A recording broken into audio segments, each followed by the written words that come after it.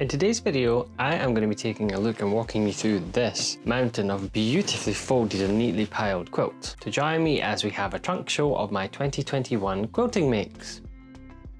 Hi, I'm Tom, I am the Colorblind Quilter, and this is my online trunk show of everything that I made in 2021. Now, as you can see, I keep it beautifully organized, very neat and tidy in this massive mountain of quilts, but this is everything that I made last year. Now, I thought it would be fun to go through and just show you them because the bulk of this pile are pattern tests that I took part in, and then the rest are my own patterns and then just general things that I was doing last year. But rather than just showing you the finished quilt, I thought it might be fun to share some progress shots of the quilts and tell you a little bit about the patterns as we view the pictures. So let's take a look and see what I've been up to. First up, we have the Archer's Atlas quilt, and this is by Life with Eleanor, and this was my very first pattern test. This was a lot of fun to make, and it was nice and easy to make. It's a basic block, and you make so many of them to construct the size of quilt that you want. There are instructions for 5 sizes in the pattern, and it's great for chain piecing. It's very chain piecing friendly, which I love. So you can see here's the full size quilt here. Turned out really nice. These colors are really nice and bright, and I think the dark background really helps to make things pop.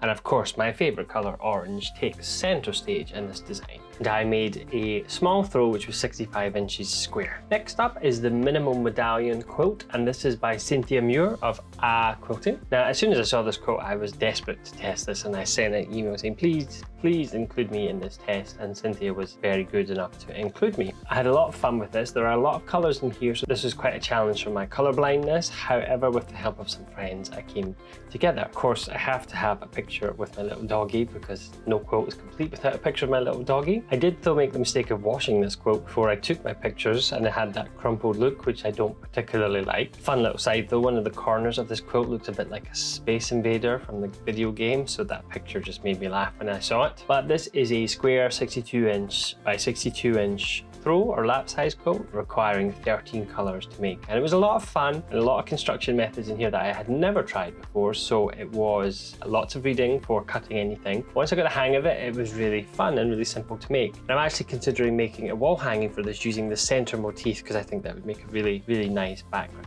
Next up is the Adelyn Kay Quilt, and this is by Bree Tuttle of Bree T Quilt Designs, and this comes in 3 sizes: baby, small throw, and large throw. Again, this is a square quilt. I made a baby size version of this quilt, and this was actually a quilt that a friend requested, so she picked the fabrics here and went for ultramarine and then that bright yellow sparkly star fabric. Now, when I initially saw these, I thought, oh dear, these don't go together. However, once I made the quilt and saw the two-tone and the secondary patterns in it, I absolutely loved this. And indeed, it was quite amusing because when I spoke to the quilt designer, she said that when she saw my fabric pool, she wasn't herself convinced that it was going to work. But as soon as she saw it, she loved it. This has a really fun elephant print on the back of it, which is just lovely for a baby quilt. And then with some of the leftover fabric, I actually ended up being able to make 2 pillowcases, which I've never made before. So these were just one of the quilt blocks, and then they were backed with fabric that was folded to make the kind of envelope style opening pillows. But you can see there's a really sharp contrast between the ultramarine and the yellow fabric, and it creates a really striking secondary pattern. And it came together really quickly, so this was a good fun pattern to make. Next up, we have the Crystalline Quilt, or Crystalline Quilt, depending on how you want to say that. And this is by Amber at Alderwood Studio. Now, this was another quilt pattern that as soon as I saw this, I just really wanted to try this out. The secondary patterns in this really are very special in the way that they create so many different designs, depending on how you choose to focus on the quilt. Now, I wanted to go for blues and teals in this design because I wanted this for my bedroom, which was going to be decorated with a teal theme. So I picked the colors and then set about making half rectangle triangles for the very first time. And that was confusing at first, so it's always a good idea to make a little tester block. So I did indeed make myself a little tester block of half rectangle triangles, and they were completely wrong. But then I figured it out that I was using my ruler wrong, so it was nothing to do with the pattern. It was complete and utter user error. Once I figured that out, that became a doddle to make, and all my points matched beautifully. This was also the first time that I ever attempted a quilt swirl, and I ironed all the top beautifully to take all my pictures and then swirled it, took the picture and then went to fold it and it was completely crumpled. And I found myself sitting there saying, why on earth does anybody want to do quilt swirls? Because you just end up with a crinkled quilt. But again, this took just a little bit of thinking, but once I figured it out, it was no problem. It was dead easy to make. And this quilt I am actually going to be making bigger. This is the throw size quilt, which is 54 by 72, but I actually want to turn this into twin size. And it's very easy to do because I just need to make more blocks and then attach them to the side and the bottom of the quilt. And this is one of my favorite quilts that I've made so far. Next up is Reflection by that gay quilter, Trevor Whittle. Now, Trevor was raising money to go to school in France, and so he set himself the task of writing 20 patterns in a year. And I believe this was the second pattern that he had written. This is made up of triangles. So I signed up for this and was like, yes, I can do this. And then when I realized the volume of triangles that were involved in this, I very quickly thought, oh, it is a paper template pattern, but it can be made using rulers. So I very promptly bought myself an acrylic ruler to make this a lot easier because paper templates and myself do not get on. The way that the pattern is, it makes me feel like you're standing looking up at the sky. So I wanted waves of color running through this quilt. So I picked really nice, bright yellow, orange, pomegranate, and a nice blue, and had them running in waves out of the quilt. And again, I think that the end result was beautiful. I will note that I did end up sewing this upside down and had to pick apart very many triangle blocks to fix this because I laid it out looking in one direction, but then sat down looking at it in the opposite direction at my sewing machine and picked the pieces up in the wrong order. So that was silly, and that was a lot of fun unpicking that. But this quilt is huge. It is a 69 by 96 inch quilt, so it is massive. Next up, we have the Born This Way quilt by the Athena Workshop, who is Megan Lopez, and this was pattern number 11 for her.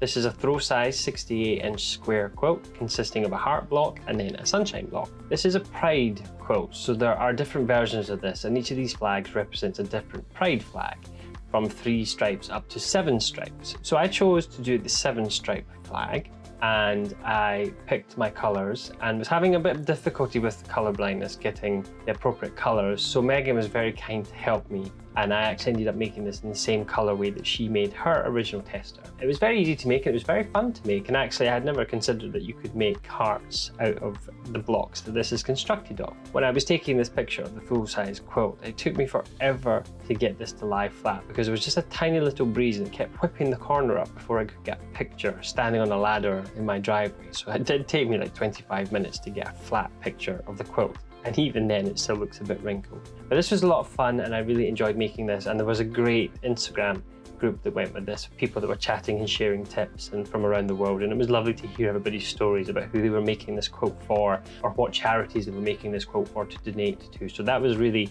fulfilling test to take part in.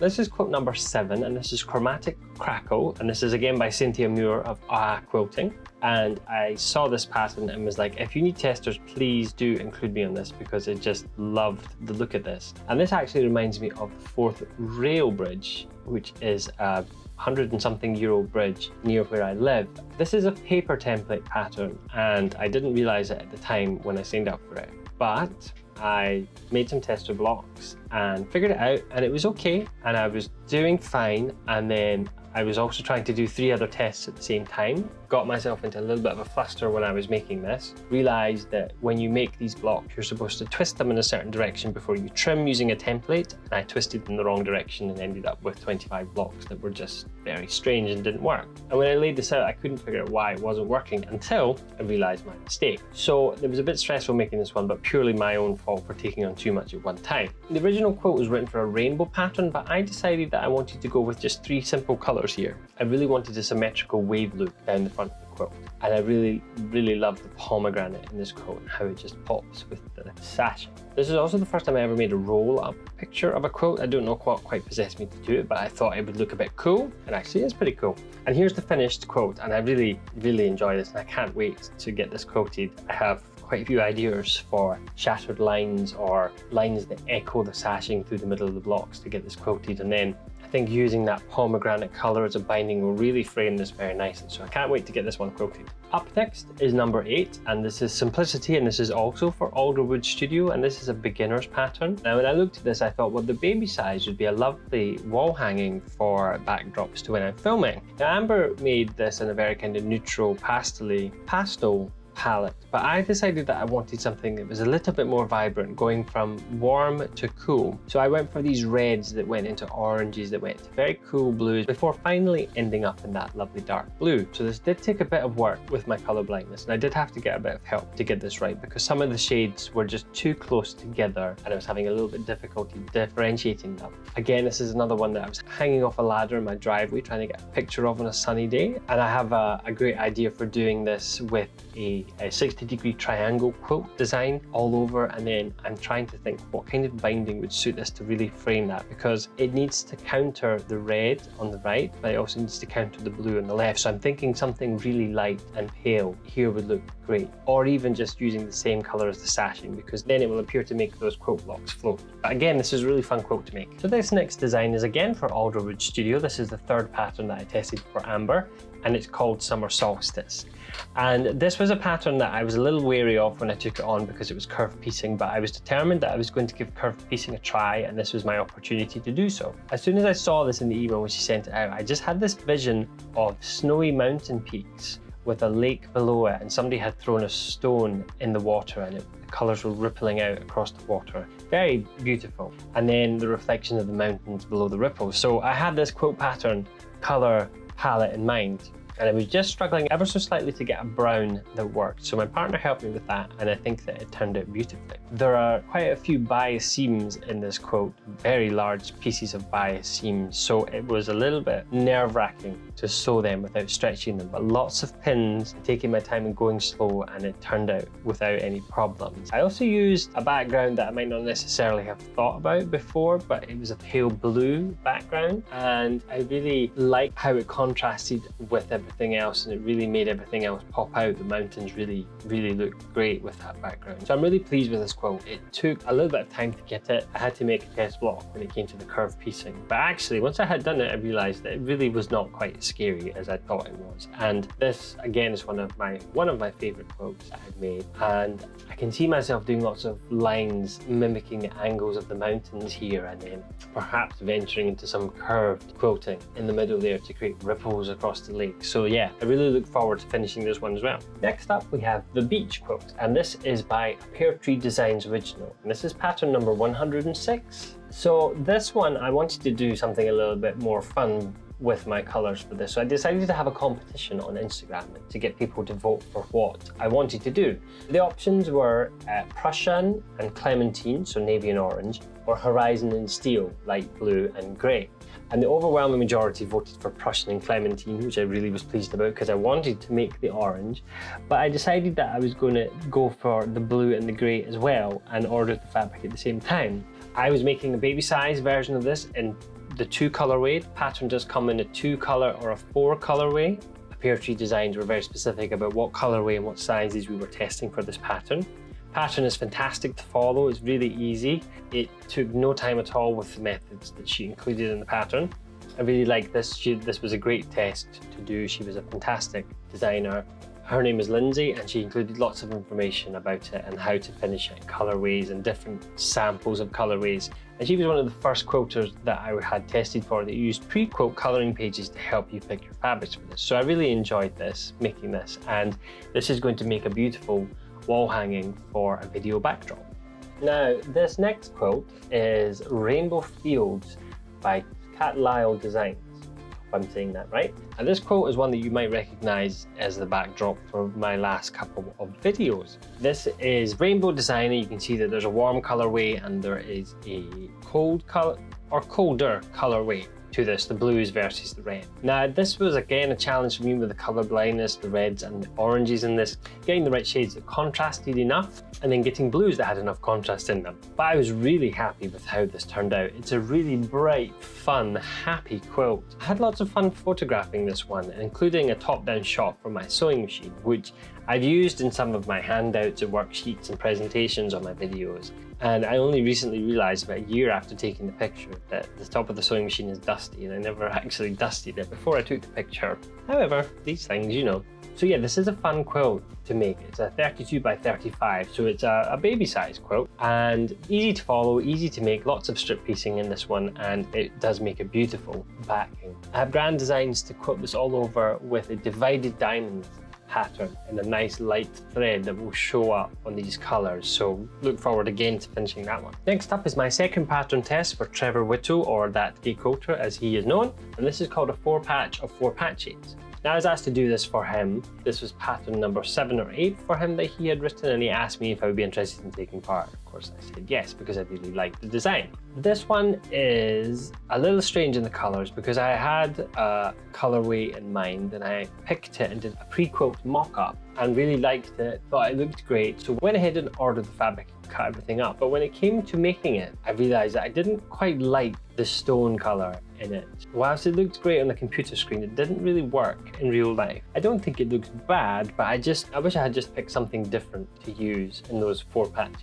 However, it was a fun quilt to make. There's some things in here that I'd never tried before. Trevor was very imaginative in his quilt designs and writes very funny patterns that are very easy to follow. I sadly wasn't able to finish this pattern on time for him because I was ill, but I did eventually get it done. I haven't a clue how I'm going to quilt this, but I'm sure that there is some kind of repeating design or all over quilting design that will really make his pattern pop. That was pattern number 2 for him. Next up is Lida and Lizzie, and this is a 2-in-1 quilt pattern by the quilty architect Matthew. Now when I saw this, I instantly had this idea for this kind of moody, desaturated greyish colour scheme with just a little hint of colour in the middle. And in this I used greys, greens, and then the little pop of colour comes from Kona wheat in the middle there. And I really like how this graduates from the dark outside to that little pop of colour in the middle. This is a 2-in-1 quilt pattern, so when you make one of these quilts you end up with pieces that then allows you to make the second one, and these finish 51 by 40 inches. So these are a nice size for a baby quilt, or they are a nice size for wall hanging, and my plan was to use these as wall hangings backdrops for my video. Now at the time of making this, I got started and then took ill with a kidney infection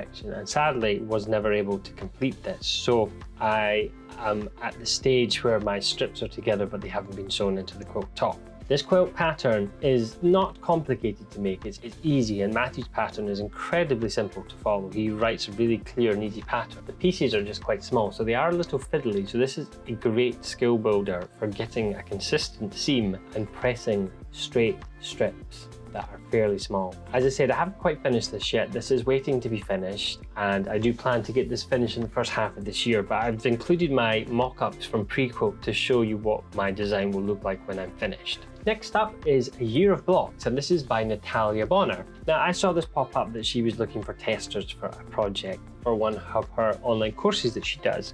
And I thought I would apply for this because I like the idea of doing it, and I didn't expect to get picked because Natalia has quite a large following, so I assumed her team would be inundated.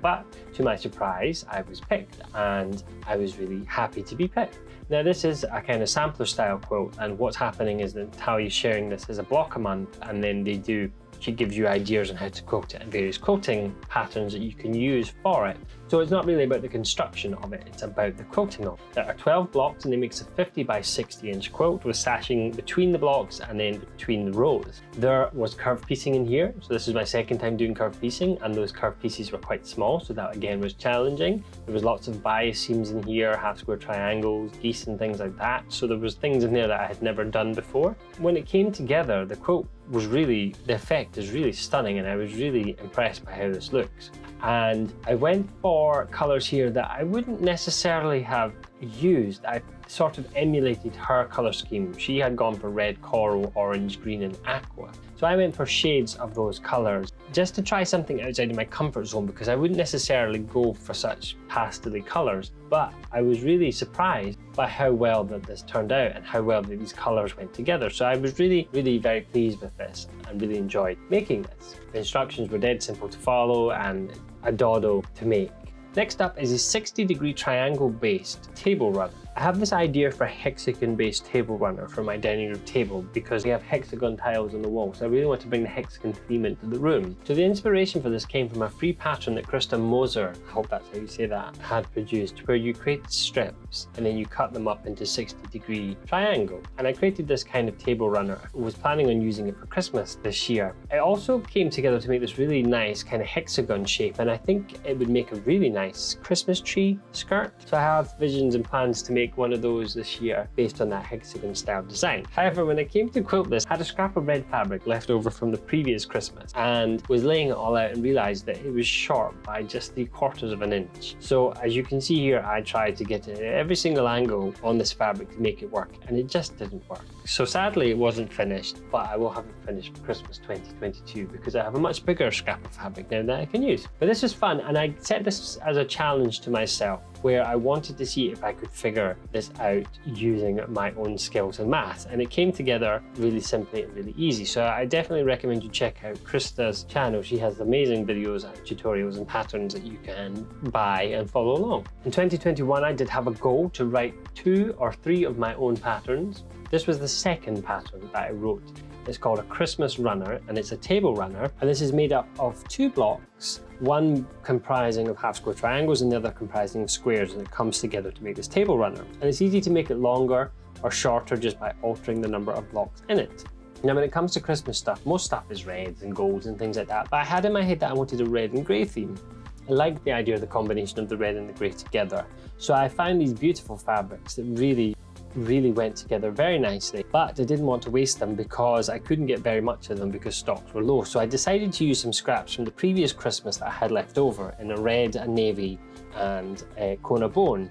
So I made my tester and then finished it and was very happy and was taking pictures and just adjusting my pattern, and then realized that I had actually sewn part of it the wrong way round and all 3 of the star-based blocks. So that was a bit of a whoops-a-daisy. However, that was a good test for me for my own pattern testing. I had a lot of fun making the actual quilt and then used the 45-degree crosshatch design when it came to quilting this. I also used a pale grey background for the actual quilt that was used in my pattern shots, and I really like how it looks. It makes the reds and the darker grey pop out. And then when you frame it with the same red that's used in the blocks for binding, it really comes together. And I was really pleased with the outcome of this. So that pattern is available for sale. I'll leave a link below. And you don't have to make it for Christmas though. You can make it in any kind of fabrics and it would look great. So check that out. Next up is an unexpected pattern test. I had not planned on doing this. I just saw it randomly on Instagram one morning and thought, oh, I quite fancy that. And it's to make a Christmas stocking. And this is by Nicola Bates of Little Sister Sewing. And this comes in 2 sizes, a large and a smaller one. So I opted to make the smaller one with the fabric that I had. I've never made anything like this before, so it was fun, but it did involve making a tiny little star with very small flying geese. So that was quite a challenge. I used Kona bone, and I had in my head that I wanted to do a red 45-degree cross hatch across the boot because I thought that would look really nice. So I used a red 30 weight Gutermann thread and quilted the back, and I'm so glad that I only quilted the back because as soon as I saw it, I hated it. It just did not work at all. The 45-degree quilt design was perfect. It looked really great and gave nice texture to the stocking, but the red thread was a big no-no. So on the front, I used a creamy colour that blended into the background and therefore just made texture on the quilt. It was really fun to make this one. As I said, it comes in 2 sizes and it's the paper pattern that you print out and then cut your pieces and sew together. Now, next up, we have my pattern, which was behind the blocks. And this was a sew-along sampler quilt that we made this year. Now, I actually started this during the pandemic last year, and the idea is that I made 12 blocks. Every block was based on squares and rectangles, and it was designed to help people build their skills as quilters, going from simpler blocks like a 4-patch, working our way all the way up to antique tiles, bento boxes, and city street blocks, and Pennsylvania blocks. And so they were increasing in difficulty. I had a lot of fun making this video series. Quilt colours that I picked, the red and the blue and the green, all really nicely contrast. It's a really fun colour palette and I'm really pleased with it. I enjoyed sewing this quilt, it was lots of fun, and I really did want to finish this and have it quilted for the end of the video. However, just trying to produce a video and produce a quilt at the same time is very time consuming, so I just had to make allowances. I wouldn't get it quilted for the video. But this turned out really nicely and the colours really go well. I used Kona Dove for the sashing and borders on this, and I think that it looks really nice. It's a little bit different. It maybe doesn't contrast quite enough against the white that's in the blocks, but but I think there's enough contrast there for you to see it. And I'm really excited to be working on season 2 of this series just now, which is going to be based on triangles and geese. So that's coming out in May 2022. If you want to take part in this, there's a playlist, link in the description, that you can get all the videos, get all the free patterns and everything that you need to make this quilt. So I hope you'll check it out and so along. Next up is another Christmas pattern, and it's another one of my patterns. This was pattern number 3 that I wrote in 2021, and this is a Christmas present quilt. Now I had this idea that I wanted to make a Christmas quilt that was quick and easy to sew, that could be great for a gift, or it could be great if you wanted something to cuddle up on a cold winter's night at Christmas. So I had this idea of making Christmas presents with fabric and then adding a star into it, which I shamelessly stole from the Born This Way quilt, where they included one star with all the love hearts in it. I wanted to include one little star because it felt nice and Christmassy. I made this in 2 colorways, red with gold sashing, navy blue with gold sashing. Again, I used Kona Dove as a background for this because I didn't want to use white because it would feel cold, but I wanted something that had just a nice gentle contrast, and I feel like the light grey really contrasted nicely. Very difficult to find fabrics that are not white that contrast with the gold fabric that I use for the bows in. Now this was my own pattern that I wrote, and I did make a tiny mistake when I was writing the pattern, in that you can see my point of my bows, which are flying geese, are cut off, and I rewrote the pattern so that that wouldn't be cut off. But when I was looking at this, when I was quilting it, I decided that I actually liked the top of the points being cut off because it made it look like the top of the bow was flattened out, like a bow would look in when you looked at it from the side. So it was an accidental mistake that actually turned out better than I thought. However, the pattern, if you're making it, does give you points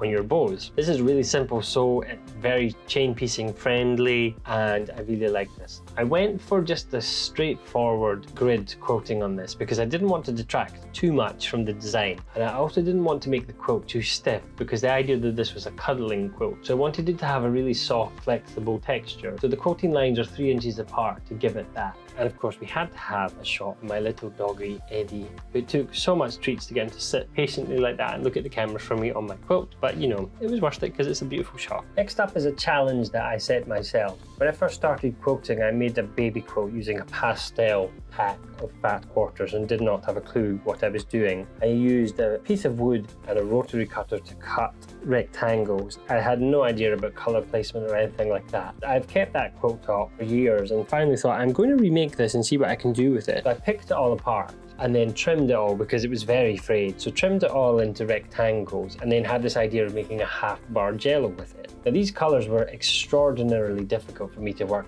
with my colour blindness. Many of them look exactly the same, so I looked like I had just big blocks of one colour. I did have to get a lot of help from my partner sorting these out, and it took a lot of labels and pieces of masking tape to make sure that I didn't get things mixed up. I still managed to get things mixed up and had to unpick and re-sew. But it was the first time I'd made that kind of bar jello effect, and I really liked it. When it came to quilting this, I just wanted very simple straight lines across it so that it flowed with the bar jello, and it worked out very nicely. But I used a blue cuddle fabric on the back that was very stretchy indeed. And when it came to binding it, this was wobbling and stretching all over the place. So I'm really not happy with how the binding turned out. It's got quite a wave in it and it's quite uneven on the back. I wasn't making this for anybody in particular. This was just kind of an experiment with my skills and colour picking and see what I could turn that poor quilt that's been sitting for 13 years into. So while the finish is not perfect, it's still, I think it looks good, and I think I'd actually recreate this but using different colours and perhaps pair it to make the full bar jello wave. It's a nice little size baby quilt, and I use a really puffy batting for this. And you know, it was also nice to reflect on the very first thing that I made and remake it using the skills that I have now to compare just how much I've grown as a quilter and how much my skills have grown. And actually looking back at it, when I was unpicking it, I was checking and quite a few of my 1/4 inch seams were fairly accurate. So I was quite pleased that it was not as bad as I initially thought it was. Then the last quilt I have for you, my little quilt trunk show, is, I'm calling this an orange peel design. So it's just a basic checkerboard. This is made of 5-inch yellow and 5-inch white squares sewn together to make a chessboard effect. It's a baby sized quilt. I love the yellow in this quilt, it's really nice. I put a thin yellow border on just to frame this, just to make it a little bit bigger. Now the actual purpose of this wasn't to make the quilt, the actual purpose of this was to try curved quilting but using a walking foot. So I did an orange peel design. What I did with this was I got a bowl that just happened to be the perfect diameter for the size of quilt blocks that I had made, and I put it on the seam and then moved it until until I got the size of the orange peel that I wanted. And I drew on this with pencil. I basically drew all my lines, and then I challenged myself to do this in one continuous quilting line without cutting threads, and I managed it. And I can't remember how I did it, but I managed it, and I was so pleased that I did it. It really turned out very nicely. I really liked the orange peel design, and I was amazed by how easy it was to do curved design but using a walking foot. One thing I don't particularly like though was I didn't really know what to do in the borders, so I just mirrored out the orange peel, and I don't actually think it works. I think it looks like a bit like a scallop, and I don't like that. I think what I would have been better doing was some straight lines to frame it, and I think that would look really good. And actually, once I washed this, all the pencil marks came out. So once I've buried the quilting threads, this is a ready-made gift for anybody that I know that's going to be having a baby anytime soon. All the patterns that I've mentioned during this video, there will be a link to my website below, and on my website you will find links to all the patterns and the designers, so that if there's any of these that you fancy trying or you want to make yourself, you can get links to buy their patterns. And for my patterns, I've put links to my videos and links to download them, and for the behind the block sampler quilt, I've put a link to the playlist so you can get started and make your own behind the block quilt. So that was my 2021 online trunk show, and first time I've ever done anything like this, and I hope you enjoyed seeing all the pictures and the progress shots of everything that I was making last year. As you can see though, these are a lot of unfinished projects. They're not quite UFOs yet, but they are working projects or whips, and I now have 15 of them to deal with in this pile. So in the next video, I am going to be sharing some tips and advice on how I'm going to tackle this pile of whips and things that you can do to help you if you have a mountain of quilts like this that are just waiting to be finished. And then I'm going to follow this video up at the end of 2022 with a video telling you how I got on with this pile of quilts and letting you know my successes, and hopefully there'll be no failures. If you enjoyed this video, why not give it a thumbs up and consider subscribing and hitting the bell so you'll get notified next time I release a new video on this channel. So take care, and I will see you next time.